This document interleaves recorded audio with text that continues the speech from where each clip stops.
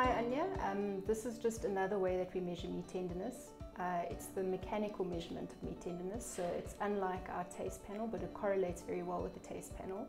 It's called the Warner-Bratzler shear force, and we basically have a shearing device, and if you feel it, you can feel that it's blunt, so it doesn't actually cut the meat.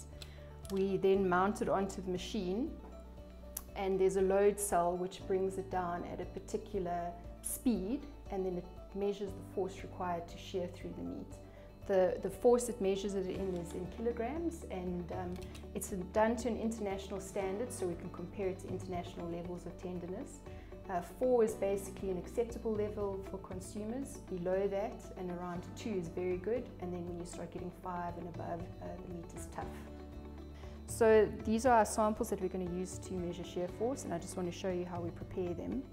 When we cut a piece of the meat off, you can see how the grain of the meat runs along like that, and we have to core parallel with that, so that once the cores come out, the grain of the meat is running parallel with the core, and then it gets sheared perpendicular to that core. So it's very important, otherwise we don't get the correct reading basically.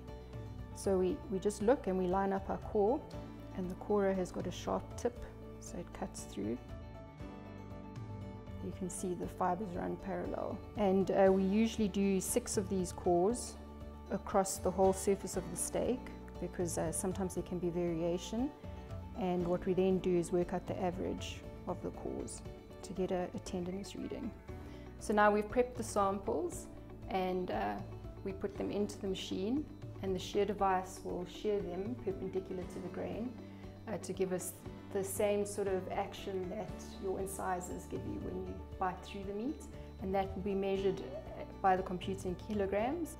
Each time we do a sample, we put the sample number into the computer, we do the 6 cores, and then we end the sample, and the computer works out the average of those 6 cores to give us a tenderness score for that sample.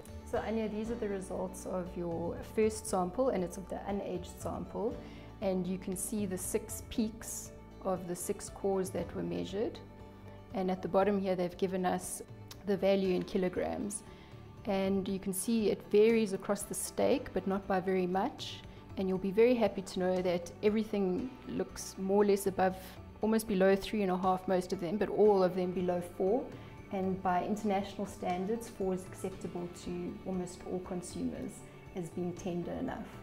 Right, Anya, these are the results of your 14-day aged sample, and as you can see they're all in the low 2s. It's almost a full kilogram better than your unaged sample, and this overall value is very good and will be accepted worldwide. Thank you.